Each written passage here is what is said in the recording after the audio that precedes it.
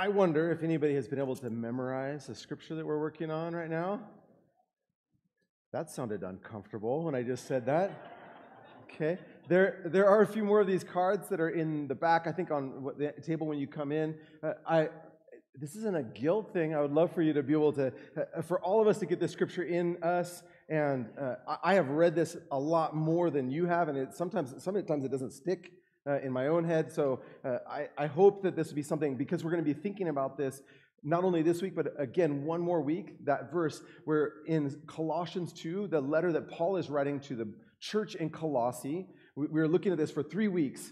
We said we want to be able to really get deep into this passage. And he says, so then, just as you received Christ Jesus as Lord, continue to live your lives in him, rooted and built up in him, established in the faith as you were taught, and abounding or overabounding in thankfulness.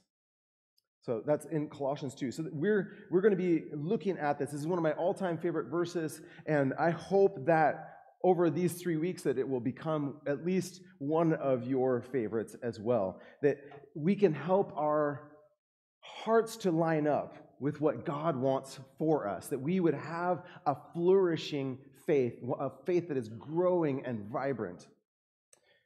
Go ahead and put up the next slide. In Colossians, in that verse, I don't know if you heard it when I was reciting it, but what Paul is doing is he's using an image of a tree, and he's kind of building it from the bottom up. So he says that you should be rooted and built up in him. That's what we talked about last week. Strengthened in the faith as you were taught. It's kind of an image of the trunk, and overflowing with thankfulness. So you think about the leaves and the fruit coming out from the tree. So it's this image of a vibrant tree with deep roots and a strong trunk, and with green leaves and lots of fruit. It's an image of a beautiful tree, but it's also an image meant to describe flourishing faith.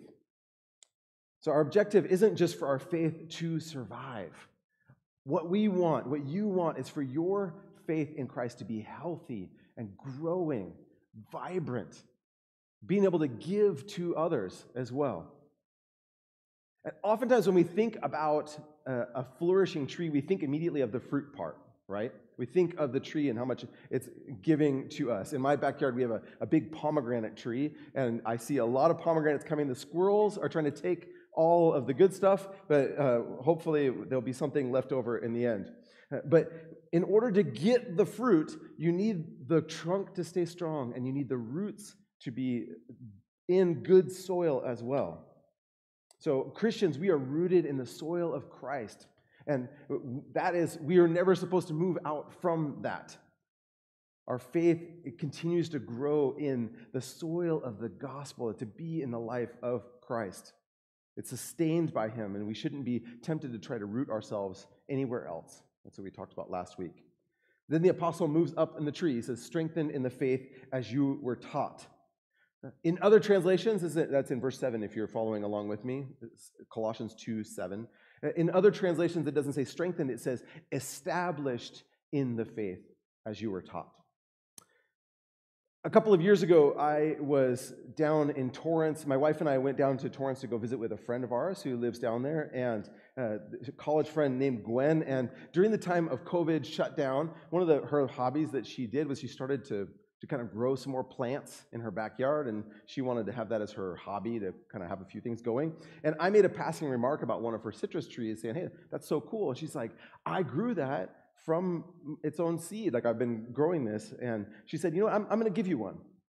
And so at some point then, later on, she brought me a little sapling, and I had to take care of it. I put it in a half barrel, and I started to take care of it. And go ahead and put it up. This is what it's looking like now. So it's only been, I think it's a couple years now. It's starting to really grow up and start to have a bit more. In the beginning, I had to take so much care of it. I had to be really careful. You know, when it would get extra hot, I don't think I always did a very good job of looking after it. Sometimes it got hot and it started to lose a few leaves, and it looked a little sad. But it's starting to be able to handle itself a little bit better. It's becoming more established. It's getting stronger, and it's able to hold up a bit more, and that's what it's supposed to do. So as it matures, it becomes actually more hardy. And that's what we want for our faith. That's a bit of what we're talking about today, for us to be stronger, for us to be established, for us to be a bit more hardy in our faith. A lot of you have citrus trees in your yard. You know what it's like when the tree comes to maturity. It gives you too many lemons or oranges or whatever that you can have. You can hardly keep up with it, and you don't even really have to water it very much. At some point, it's able to handle it itself. Your tree is established. Your tree is now resilient because it's hardy enough. And that's what we want. We want our faith to be resilient, that it can handle whatever comes at it in life because it's been established. That's what Paul is praying for them. That's what he's asking for them. He's praying, Lord, I want you to have these things so that their faith won't be shaky, so that it won't be tempted to head off in any other direction. That's what you want your faith to look like. In fact, every Christian needs to have their faith strengthened. So go ahead and put up that next slide. We need our faith to be strengthened, and we want to do it in 4 different areas. We're going to talk about this today. We're going to talk about having our faith strengthened in relation to God, in relation to people, in relation to life's trials, and in relation to worldly temptations. We want our faith to be strengthened in all these areas: God and people, life's trials, and worldly temptations. You might have one area of these that feels like it needs a little bit more than others. That's fine. But I want to tell you, every Christian needs to be strengthened in all of these things. No matter how long you've been a Jesus follower, you can learn more about God and be strengthened. No matter how long you have been a Christ follower, you can be strengthened in facing worldly temptations. All of these things. Let's pray as we get into this. Lord, we thank you that you are here. Thank you that you are a God who is active in our lives. Father, we want you to be glorified. So help us now to understand what it means to be strengthened in Christ. By your Holy Spirit, shape us to be who you want us to be. Turn us so that we will look on you and not be established in anything else other than you. Because we know that's the good life. It may not be the easy life, but it is the good, right, whole life that we want and that we need. So we ask you to help us to do that today for Christ's sake. Amen. All right, let's talk about that first one. So being established or mature, strong, hardy, all of those words, those things, in relation to God. That's where we're going to begin. And I'll just say this first point is the longest. It's not very strange. I think you understand that God is kind of a big part of our faith, right? We want to do that. That's fine. So go ahead and go to the next slide. So then, I just want to read this again. So then, just as you received Christ Jesus as Lord, continue to live your lives in him, rooted and built up in him, strengthened in the faith as you were taught, and overflowing with thankfulness. So you can understand where I'm going, right? Taking rooted last week, strengthened in the faith this week, and next week we're going to do overflowing with thankfulness. So the context of the whole passage is that Paul is praying fervently. He's fighting for them in prayer. He's wrestling for them because he doesn't want them to be swayed by false teaching. He wants them to stay with Jesus. And that false teaching, we said, it extends into lots of different areas, but it begins here for us to be established in something else or rooted in something else. So our faith needs to be strengthened in relation to God. It's how we know God. Not just knowing about him, but to actually know God. And we know God, first of all and foremost, through his word. It's where God has provided for us to know what he is like, who he is for us to know him through his word. So we need to hear God's word and respond faithfully to what we hear, to allow our minds to be shaped by what's in Scripture. But even, I'll say, in studying Scripture, we can still be led astray. And that's why it's really interesting that in that sentence, he says to be strengthened in the faith as you were taught. I think it's an interesting phrase. So Paul, he's starting with this assumption that these believers in Colossae had good teaching to begin with. They learned about Christ from a guy named Epaphras. He says that in another part in the letter. He says, hey, you learned about Christ from Epaphras. I know him. I know he taught you good stuff. So I want you to continue in the faith as you were taught. And the problem now is that there are these harmful teachings that are coming in from the outside that are spreading like a virus, spreading like a wildfire among them. And so he's calling on them. He says, hey, I don't want you to give in to that stuff. I want you to stick in line with the teaching that has come down from the apostles. The apostles have taught the faith truthfully, and you guys heard it that way. I will say, not everyone who is here this morning, or if you're online, not all of us started off on our teaching with teaching that was in line with the apostles' teaching. Maybe you started off maybe you started off far away from Christ. Maybe the first experience you had with the Bible was not good, or maybe you had some other traumatic experience with that. But for the Colossians, he could say, as you were taught. And I would say, if you did grow up and you didn't get as good a teaching, we should say, as you should have been taught. Stay in line with the teaching as you should have been taught. So our faith, it matures and it is established when it's connected with true teaching about who Christ is, and it's expressed in the way that it was handed down to us from the apostles. Where do we find that kind of teaching? Well, we find it in Scripture, but whatever teaching we have should be in line with that. We find in the words of Scripture, in the Gospels, in the words of Jesus, in the letters that were written to the early church. All of that, our faith needs to be in line with that. Speaking of trees, maybe you've noticed that we've planted a lot of new trees in the front of the church in recent months. You will notice that most of those trees, I think, as they're planted, they have 2 stakes on each side of them. So we put in 2 firm stakes, and they lash the young tree to each of those straight wooden posts.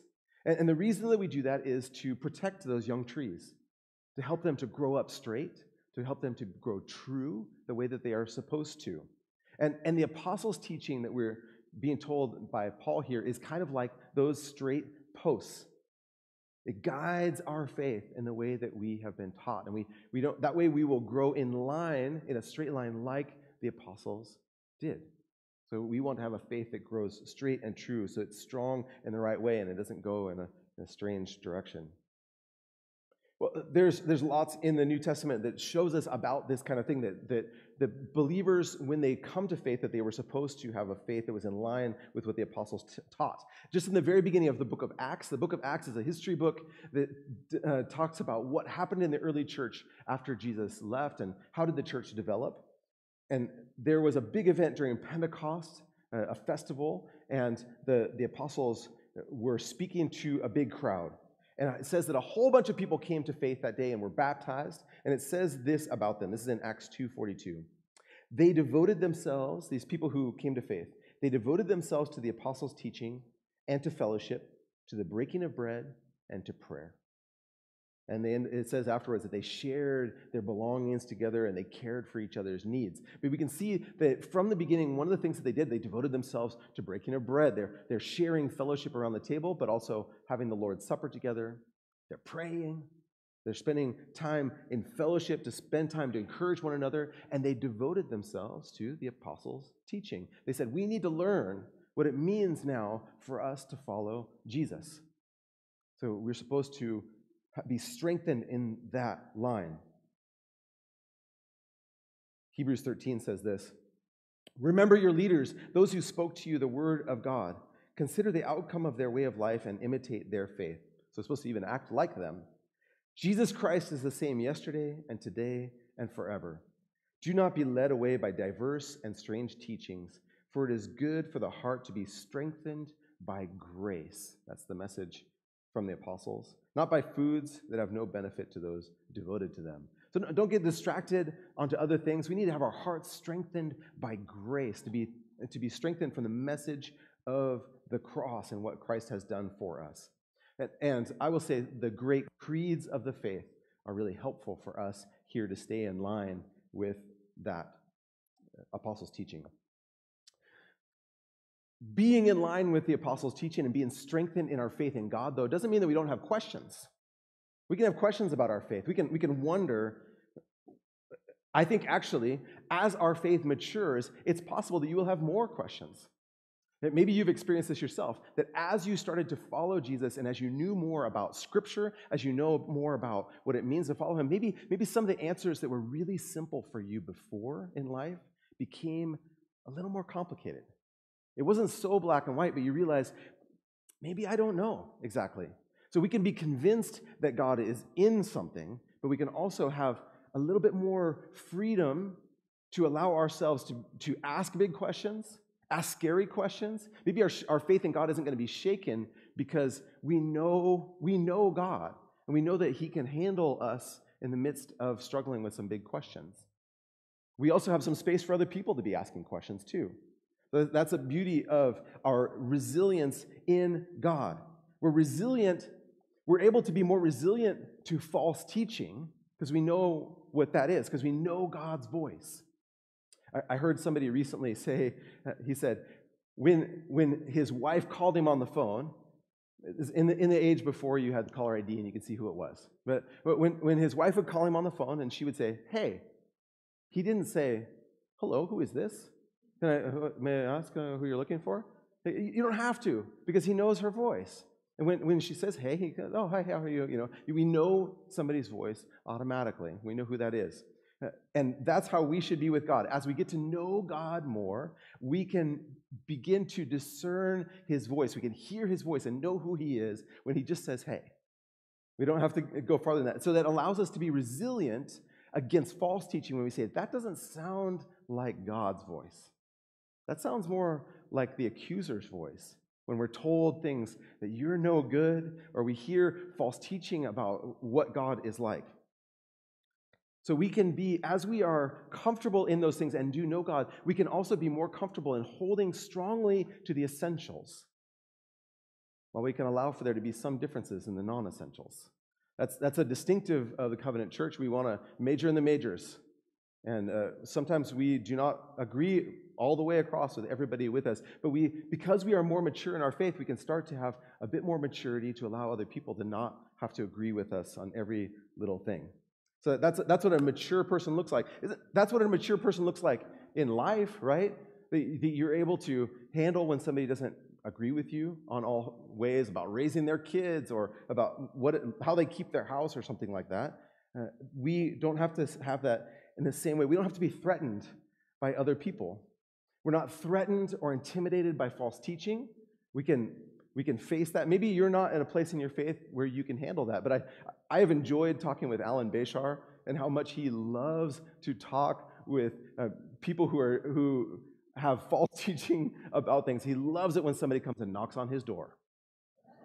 He's the only guy I know who loves it. He's like, "Yes, you're here. Come in." Right? So I love that. I love that. Maybe you're not in the place in your faith where you love that. Maybe that doesn't get you excited, but he's not threatened anymore by that because he knows who Jesus is. And he knows what God's voice sounds like. So he's not threatened by false teaching. It's a challenge for him to figure out how he can answer them well. And maybe that's something that would excite you. I can think of some other people here who I know would enjoy a little bit of a scrap about that kind of stuff. But we also don't have to be intimidated, like I said, we don't have to be intimidated by secondary differences. So we can hold to the unity of believers without thinking that everyone needs to think the same as us. So here's the question. Are you growing stronger in relation to God? Are you growing stronger? Are you more established now than before? All right, I said we were going to talk longer about God than the other ones. Are you more established? I think it's helpful, just to pause. We're going to ask that question after each one, or one like that. It's okay if the answer is no. It's not okay if the answer stays no. Right? Because we're all allowed to be beginners, and we're all allowed to make mistakes. But it's helpful for us to say, can I be truthful with myself? Am I actually getting stronger? Am I more established than I was 5 years ago? And maybe if the answer is no, then what are we going to do about that? What do you think God wants us to do? What is our part and what is God's part in that? All right, secondly, go to the next one. So we need to be established. We need to be mature and strong and hardy and established in relation to people. And I'm thinking about other people, but I think, it relates to myself and how I view myself too. I'm included in the people. Our natural inclination when we think about other people is either, this is the bad way, is either for us to treat other people as a means to an end or to hold them up on too high of a pedestal. So if we want to treat them as a means to the end, then if they're advancing our agenda, if they're doing what we want, if they're bringing some positive good in our life, then they are a good person. On the other end of the spectrum is, hey, we want to deify this person. We want to make them almost as important as God. What happens with them is the most important. That's the ultimate importance. And if we think about the solar system, oftentimes what ends up happening is we put ourselves at the center, and we want everything to revolve around us. Or we put somebody else. It's a real temptation for a lot of us. We put other people and their needs. It could be your spouse, it could be your kids, it could be your parents, it could be your job. We put that other thing in the center of our importance, and everything revolves around that. But that's not the way it's supposed to be. People aren't a means to an end. You don't want to be treated that way. And people aren't supposed to be the center of gravity for us either. They never can handle that much weight. We can't handle the weight of that much responsibility. God is supposed to be the center of our relational solar system. That God is at the center and everything revolves around Him, not in some other way. He's the center of gravity with everything revolving around Him. So, if you are a mature Christian, a maturing Christian, then you're going to be able to see yourself and know that other people are more thoroughly sinful than you would have thought possible. But because of the message of the gospel, we believe that we are more loved than we could ever hope. So that shapes the way that we see other people. It shapes the way we see ourselves. And it gives us a right perspective about things. And so if we are maturing, then we're going to be able to see people and have people stay in their right place. They don't get to take the place of God. They can't handle the weight of that responsibility anyway. And you don't have to bear the weight of that responsibility. So what are a couple things that if we have a biblical view, a right strength or established faith in with regard to people, what's it going to produce in us? I think that was a good question. What should it produce in us? I think it's going to produce at least a couple things. It's going to produce vulnerability in us. We're going to start to have more authentic relationships with other people if we put ourselves in right relation, if we're established in the faith in relation to people, because we're going to be able to show our vulnerability by being quick to apologize because my sinfulness was showing. And I apologize. I'm sorry. A real apology. I should not have said that. You didn't even know what I thought. That's just what came out, right? We can forgive freely. When we think about being a Christian, we think of Christians, our people are supposed to forgive freely.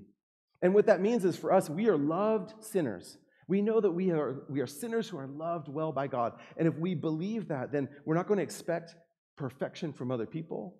We're not going to expect it from ourselves either. The constant temptation is for our spirituality to, it's a subtle thing, but to kind of go off track by seeing spirituality or following Christ as something about being good. We think that is the way that we will be able to have God care for us. That's not the message of the gospel at all. The message of the gospel says that God loved us even when we weren't good, when we were His enemies even. But if we even just think about that, the message of trying to be good is at odds with this idea of vulnerability. Because if my spirituality is about being good, then if ever I show vulnerability, I show that I'm not. But the problem is, what I want to show people is that God is good. I want to show people that God is the one who is powerful. And so if He loves a person like me, I'm more free to be vulnerable and say, God, you do love me. You know the things I'm insecure about. You know the things that I don't love. You know the ways that I'm blind even to who I am. But God loves us. We don't have to keep up appearances to be good, to be seen as being good. Instead, we can let people see the real us. We can let people in.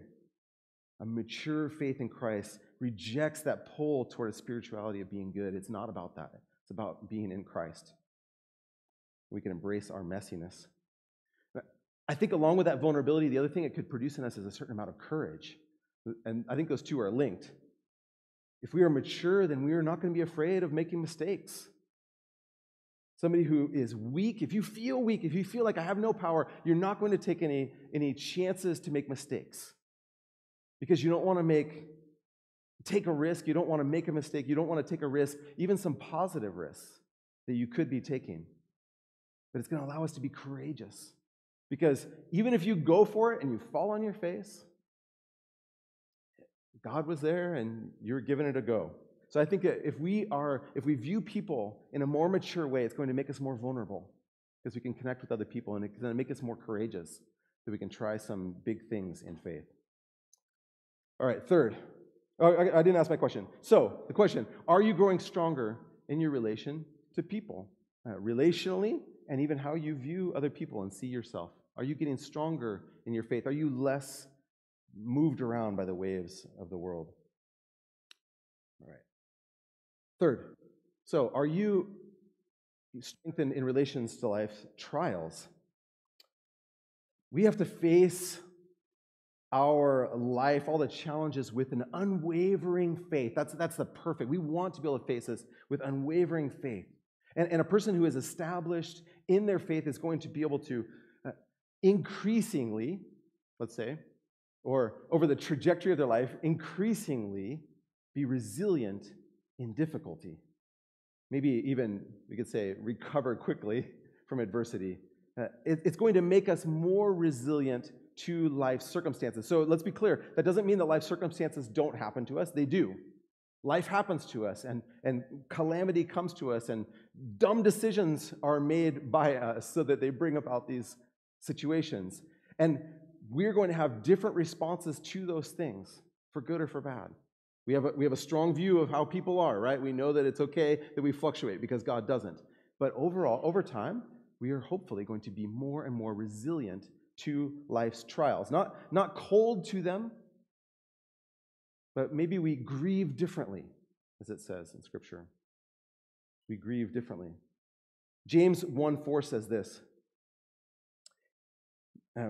We're supposed to be resilient to life circumstances. He says, it is in the fruit of perseverance that we continue. He says this, let perseverance finish its work so that you may be mature and complete, not lacking anything. James 1:4. Let perseverance finish its work so that you may be mature and complete. So if we're moving toward maturity, if we're moving toward being established to be hardy, then part of that is actually the work of perseverance.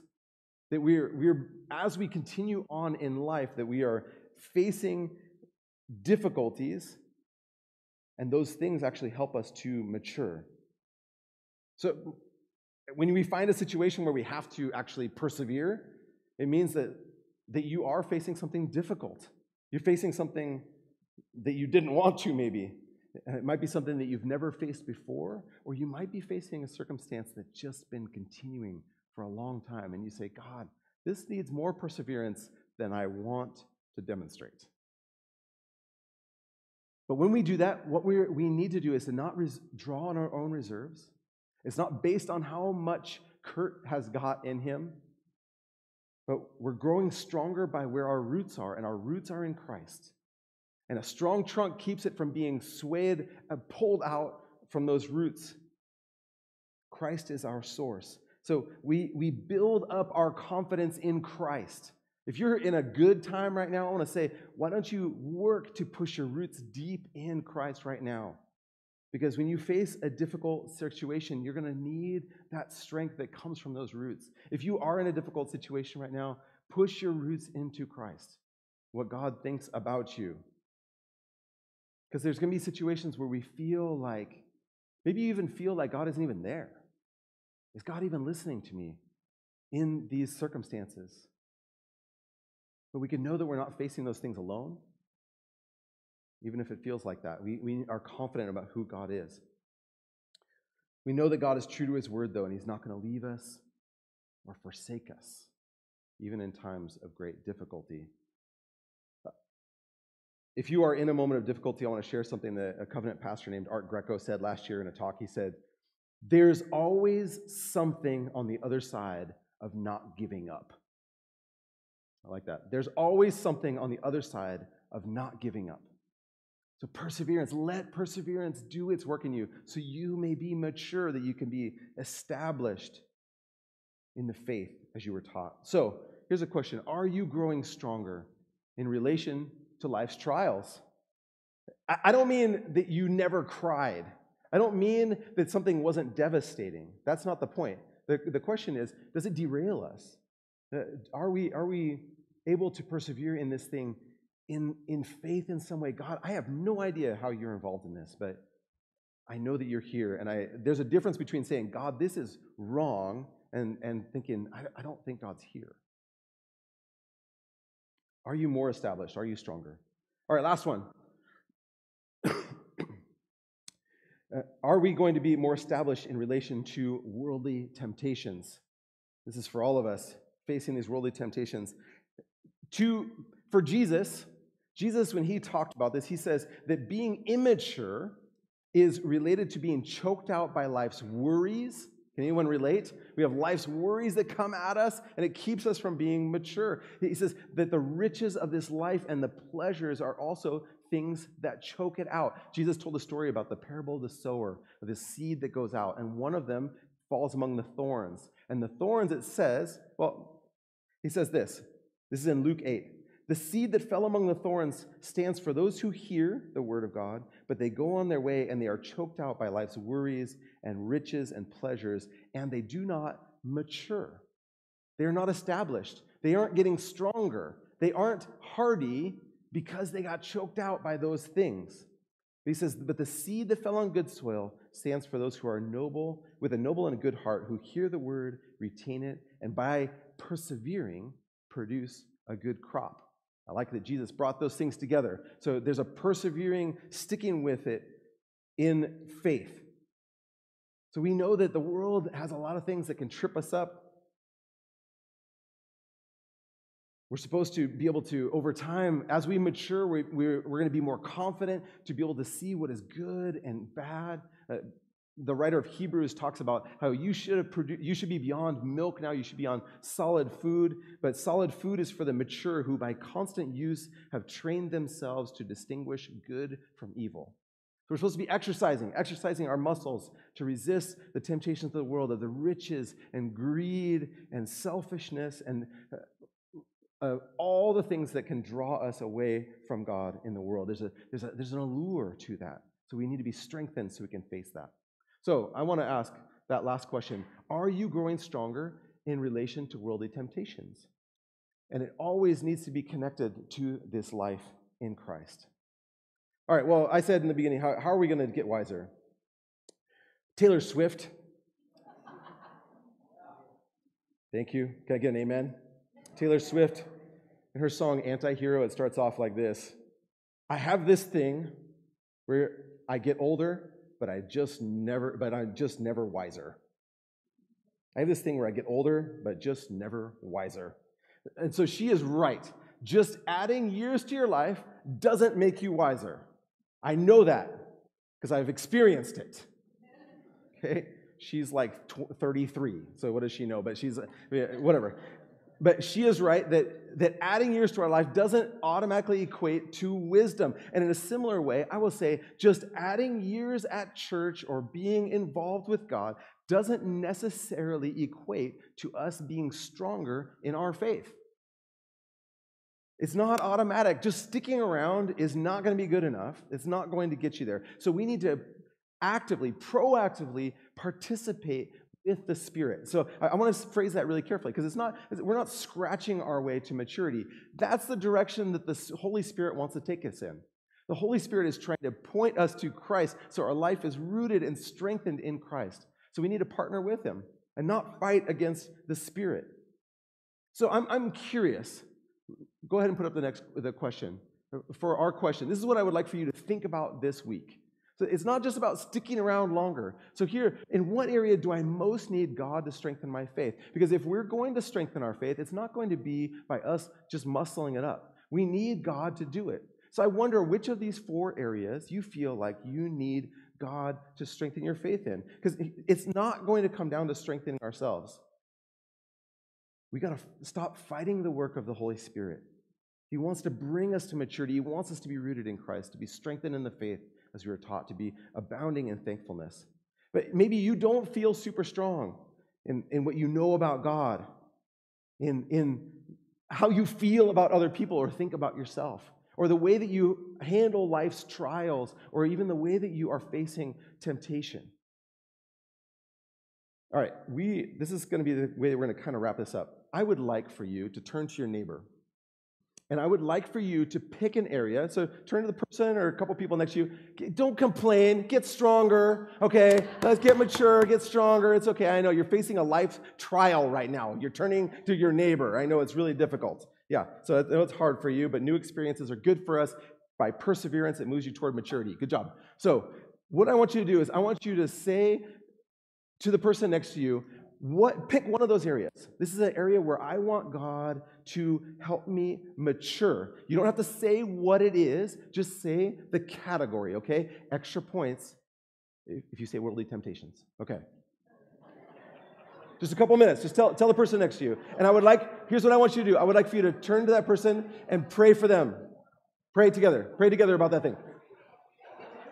A few moments later. He's back. You did it. You survived. Did you talk to your neighbor? John, did you talk to your neighbor? Yeah? Okay. Nobody got left alone. That's good. So, here's the thing. All of us, I said this before, all of us need to be strengthened in all four of these areas. All of us need all of these. And we had to pick one to say, hey, I need this right now. But all of us need to be strengthened in all of these things. I'm encouraged. I would like to close just with Romans 8. It says this. Who shall separate us from the love of Christ? Shall trouble or hardship or persecution or famine or nakedness or danger or sword? As it is written, for your sake we face death all day long. We are considered as sheep to be slaughtered. You can hear the difficulty in that. No, in all these things we are more than conquerors. How? Through him who loved us. So I pray that you will face the difficulties regarding God or people or life's trials or temptation, and that at the end of it, you're not going to say, I'm a great person. I face these things. But God is so good. God is strengthening me in times when I don't even want to be strengthened. God is with me in these trials and temptations because God is bigger than we think, and he can strengthen you. May it be so. Let's pray. Lord, we ask you to strengthen us, to help us to grow. That's the direction that plants are supposed to go. May we be rooted in you, strengthened in the faith as we were taught, because we want you to get the glory. It's not about us, it's about you. May we see you for as big as you are in the midst of whatever difficulty we are facing. God, we pray for those who are wavering in their faith, those who are having difficulty in relationships with themselves. God, we pray as well for everyone who is facing trials or temptations, that you will be truly God and big in their eyes. We pray in your name. Amen. All right.